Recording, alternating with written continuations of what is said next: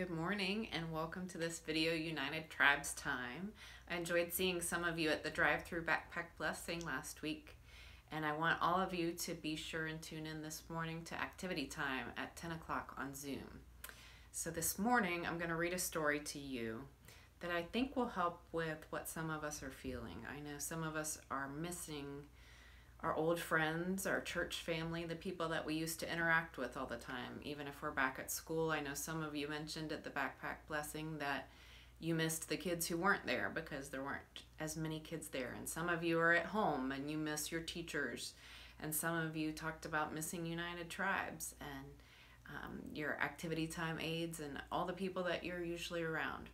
And so when I'm thinking about missing people, what I try to keep in mind is that they're all with me. And when I say they're all with me, I'm talking about this big thing called interconnectedness. And if we were to unpack that word and take it apart, really it just means that we're all part of one another. And so I bet if you asked your parents, they would remember a game I used to play when I was a kid called 5 Degrees. And we would think of 2 famous people, and you had to, within 5 people, make those 2 people connect together. And you can always do it. So I want you today to get your grown-up in your house to play a nature version or a people version with the people you know. And so I could think of an elephant and a rock, and I bet within 5 degrees I could connect those things. Or I could think about my mom and my minister, and within 5 degrees I could connect those people. And so I'm seeing my mom, so in a way I'm really connected to all the people that she's seeing. So think of someone you're seeing and then think of the way that they're connected to others. And you could be seeing them on Zoom, or you could be talking to them on the phone.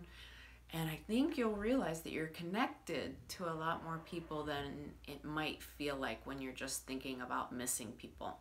So try that game. And then I want you to listen to the story I'm about to read, because it's going to make you think of connectedness in a new way. And so I also had a few scriptures from the Bible, because that's another place I know in our family we turn when we need some comfort. So in Romans, there's a scripture that says, "So we who are many are one body in Christ, and individually we are members one of another." So that's the Bible telling us that we're all part of one thing. And then in another place it says, "He is before all things, and in him all things hold together." So again, the Bible's telling us that everything holds together and everything is connected. And the last one I wanted to share with you says, "For even though I am absent in body, I am with you in spirit, rejoicing to see you."